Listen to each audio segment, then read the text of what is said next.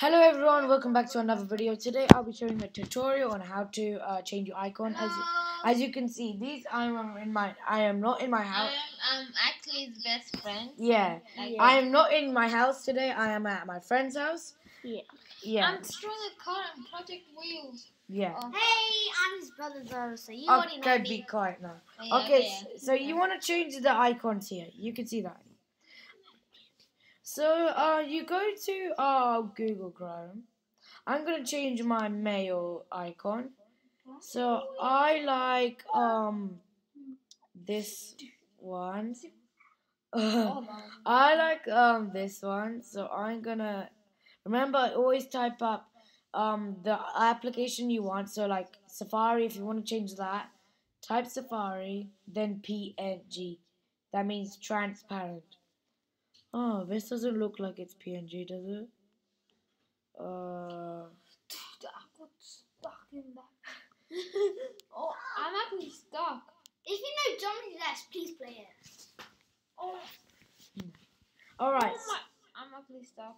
Okay, now I'm okay. Okay, so you wanna find one which you like. So I'm just gonna find one which is PNG, but I don't know if it's even PNG though. Okay, probably they are PNG. So because they say PNG. Okay, so I'm gonna right click it and then click copy image. And then go to Finder or how you open whatever. And then go to applications, find app you wanna change your icon. So I'm gonna wanna change mail.